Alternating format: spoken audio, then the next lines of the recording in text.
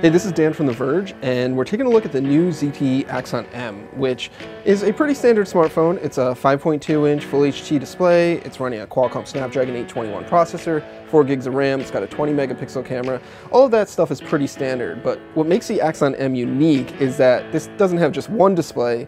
It actually has two, and you can see this big hinge here opens up, and boom, it's now a dual screen phone. So this has got two 5.2-inch displays, which you can do some pretty interesting things with. You can hit the M button here and you can do a mirrored mode like I'm doing now. So anything I do on the one screen is going to be reflected on the second screen, which you can use for a couple of different things. You can tent it like so and put it between two people to watch the same video or play a game or share a presentation or something like that. Another mode is an obvious one, is the extended mode, which just basically stretches the screen over. So if you are wanting to make full use of the screen, you can run an app across both of them. You can rotate it and use it in this mode for watching video. If you're on YouTube, you can then watch a video and scroll through the comment section below. It's all pretty cool. And then that can rotate as well.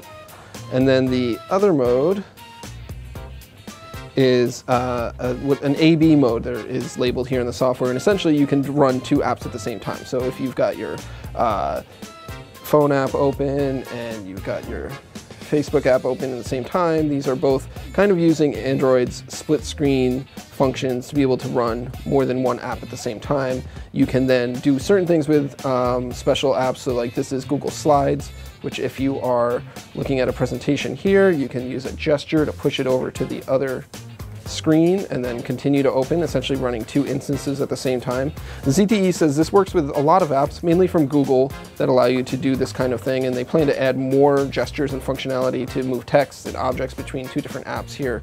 But it's the kind of thing that lets you take better advantage of Android's built-in split screen functions that we've seen on other phones, where it kind of just divides the screen in half. Now that you've got two screens, you got twice as much space to work with.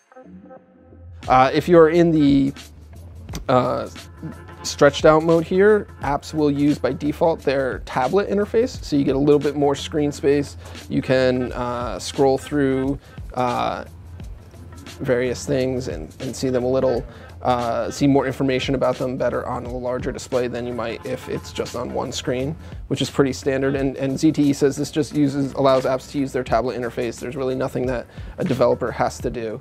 ZTE is offering some tools for developers once this launches to be able to optimize their apps and be able to use the gestures to swipe different things. But right now, most apps will run just fine on these two screens, just like they would on one. One of the more interesting things that you can do is run two videos at the same time. So if you're watching a video on YouTube, let's pull that back up.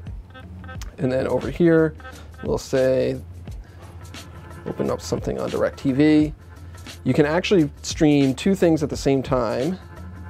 It'll keep streaming both videos in the background. So even if you have audio playing out of one, the other one will continue going. So, and then you can switch between them on the fly. So if you're watching two sports games at the same time and you want to come up with two different games, you can do that right here on your phone, which is pretty neat. And you can do that anywhere you have a signal, basically. You don't necessarily have to be at home to be watching more than one game at once, which is pretty cool.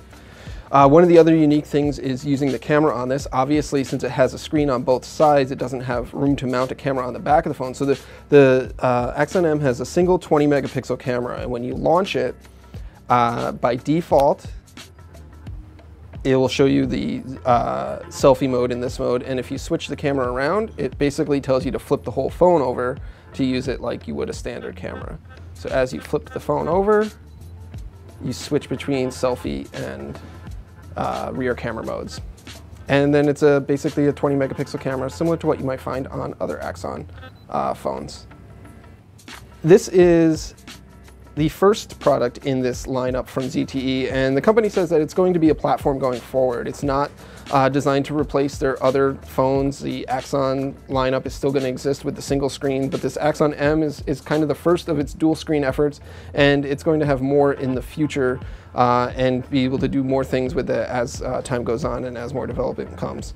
We expect this to launch on AT&T here in the US before the end of this year. It's also going to be coming to Docomo in Japan before the end of this year, and then it's also planned to be launched in Europe and other parts of Asia in next year's time frame. We don't have an exact price yet, that, but you can probably expect it to be about a premium price phone considering its specs and performance. So there you go, that's a real quick look at the ZTE Axon M. For more on this, be sure to check out theverge.com and of course subscribe at youtube.com/theverge.